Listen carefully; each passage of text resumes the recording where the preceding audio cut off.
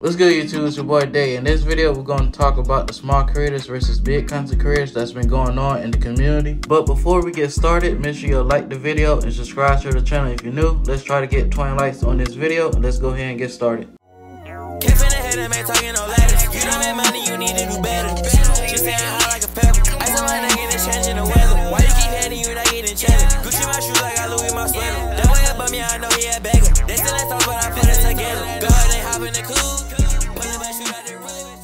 The big topic about it is small content creators getting mad at big content creators getting gameplay early and get to play the game. My point of it is this: if you're mad that other people had the chance to play the game and you couldn't play early, you just trying to knock someone else's blessing down because they got the chance and you didn't. I do see it as people being jealous because they played the game early. Look at NBA 2K for example. Every year a new 2K comes out, they invite a lot of content creators to come play the game early. The whole point of it is that they can tell you how the game feels. Does it look good? Is it better than the last game? All you gotta do is grind and your chance will come. You have to build your brand, your support base. It's networking. Sparking is a big game. Of course they're gonna hit up the big content creators because it helps them promote the game and it also helps the content creators. It's marketing. For example, when people get sponsored for something, the company hits people up saying, hey, would you like to promote this game for us or product? And we will pay you. Then the person that's doing the sponsorship promotes it. It helps the business. And the person that's doing the sponsor, that's the whole point of it, is marketing. Let's say if I got the chance to play Sparking Zero early. Yes, it will help my channel grow, but would it really help my channel grow? What I mean by that is that just posting straight gameplay can only take you so far on YouTube, in my opinion. I feel like some people is looking at it the wrong way. Let's say these people wasn't able to get gameplay, then most people would be mad because we're not getting to see gameplay. If you think about it, we used to just get one trailer a month for the game, which is the main thing people want to see, how the gameplay looks. Is the gameplay lagging? Is it this or is it that? If they ask me to come play the game early, I want 100% go play the game early and upload the content because I look at it as a blessing. If a company hits me up and say, yo, come play the game, I look at it as a door just open for me. That brings up the other question: would I allow people to use my gameplay to make videos? I would let people use it because I like to see people grow and let everyone eat. Even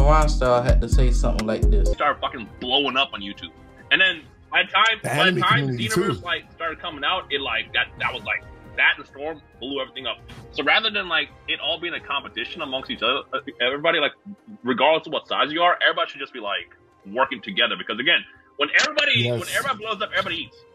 Yes. And when everybody eats, everybody's happy. And about the content side of things, Dragon Ball Sparking Zero is going to be a very big for content creators. If you're a small content creator like me, the main thing you should be worrying about is yourself. Getting ready before the game comes out. When the game comes out, people should be streaming and posting videos to gain an audience and also get into the algorithm, which is how YouTube works. If you are a person that is very good at edits, put a lot of edits in your videos. If you're good at making people laugh, do that in your videos. And the other thing I would point out is study other people's content, but do it in your own way. I watch a lot of content creators. I look at their videos and do it in my own way. Also, make notes of videos that you want to make. Be creative. Come up with videos that you think other people probably won't think about. Start a series on the channel. Something like I use TN versus UI Goku. Style has also said something like this.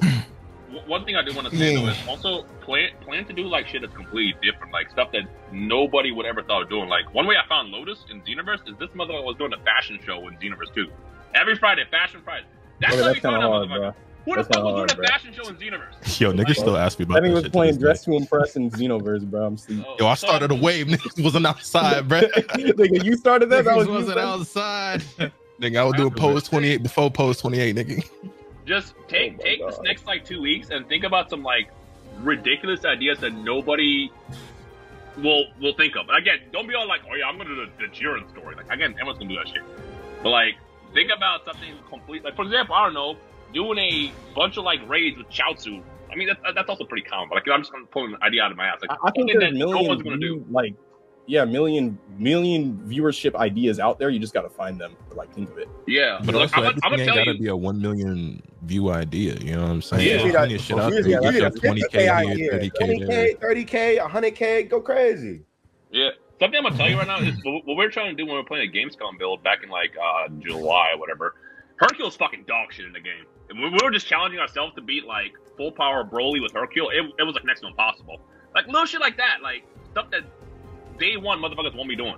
Don't have to be the first person to make the video awesome. For the people that think if I'm not the first person to post this and won't do good, that's a failure mindset. Even Lotus has said something about this. It's really big emphasis and focus. Like, we all would like the game early, right? We all would like early access, secret footage from Bandai, whatever. But honestly, as great as that is, it only do so much. And even on top of that, it's like, you don't gotta be first to be popping. And even with the saturation of shit, like, just because somebody else is doing some shit or it's other niggas out there and it's a saturated market, and it is an extremely saturated market, don't mean that you can't eat or can't blow up.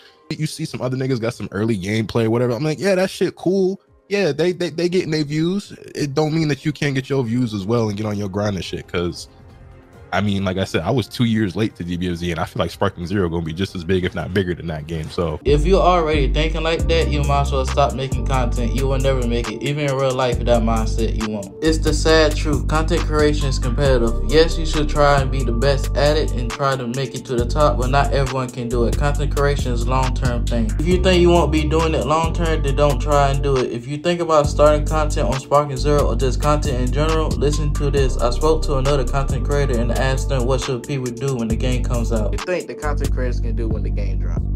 What I think the content creators can do when the game drops, just grind, bro. Honestly, you gotta just grind, bro. You gotta grind, and you gotta come up with ideas that other people will not come up with, and you gotta stay to yourself and like know your goals. If you don't know your goals, you're not gonna get nowhere. You gotta like create ideas and just keep elevating every day, like. And a lot of people in this space, like day one, they're not gonna be around. Some of them are just there for the moment. So if you really want to take over in this shit, you're gonna stay around the whole time trying to come up. Like the way I did on SS, it was a lot of people doing SS. A lot of them don't do it no more, and I'm low-key at the top of this shit now. So like, if you really want this shit, you gotta be consistent, because a lot of people just there for the hype, bro. I'm not gonna lie to you. How do you feel about the whole situation as a whole? What situation? Can you elaborate, bro? What situation? About the small content creators versus the big content creators.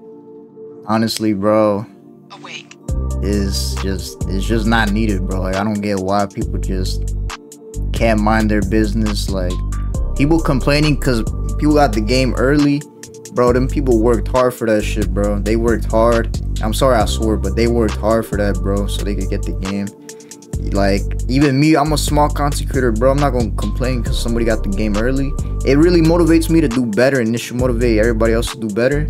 So you could be in them spots one day, bro. You could be getting the game early one day, because that's what I'm trying to get now, bro. I'm trying, like, I'm really, that inspired me to reach those levels, bro.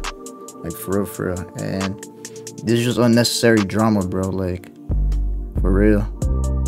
Literally unnecessary drama. My personal take on the whole situation as a whole, I do think that if Sparking Zero had just released a beta for everyone to play, let's just say at least for 3 days, I think none of this would have happened. If I'm being honest, the game comes out soon and people are complaining about the wrong things. Everyone should just stay to themselves and grind. I'm not a drama type of person, but since it was about small content creators, I felt as though I should give my take on the situation, and this is how I feel about it. And that will be the end of this video. Let me know how y'all feel about this whole situation in the comments. Make sure y'all like the video, subscribe, and I'll see y'all in the next video. Peace.